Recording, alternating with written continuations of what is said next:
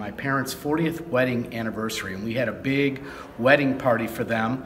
It was a surprise party, and Mallory was 5 at the time, just about 5. There was music and dancing afterwards, and as Mallory was out on the parquet dance floor dancing and kind of flipping her hair this way and that way and being all dramatic at 4 or 5 years old, my wife and I decided that, or determined that, you know what, I think maybe she's got something for this, and so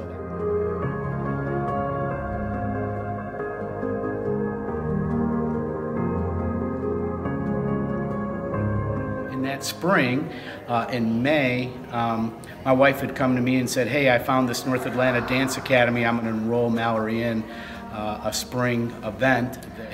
21 years later, here we are.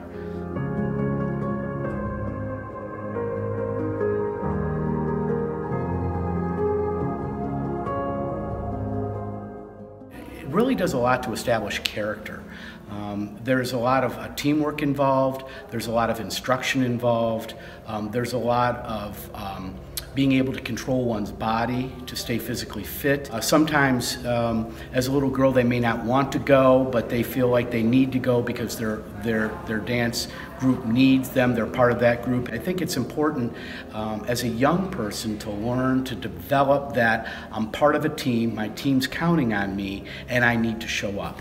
And the interesting thing on all that is sometimes you don't feel like it, or Mallory didn't feel like it, but once she got there and she was doing it, then the feelings came. So the important lesson there, I think, is you take actions and then the feelings come. But if you always wait for your feelings to get anything done, you probably won't be successful in anything.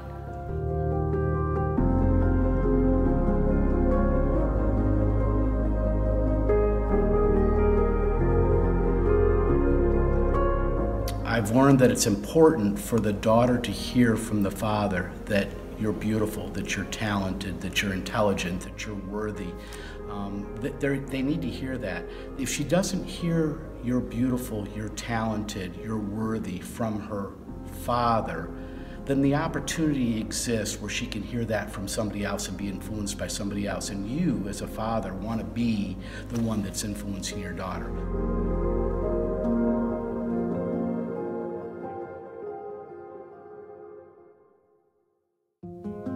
You may have a favorite teacher in the 1st grade or the 5th grade or the 9th grade, but that's for 1 year. Michael and Kitty Garrison have been involved with my daughter throughout most all of her life. The impact that comes down from a mentor that goes down to an individual over the continuum of their life is huge, where you don't necessarily get that from a teacher.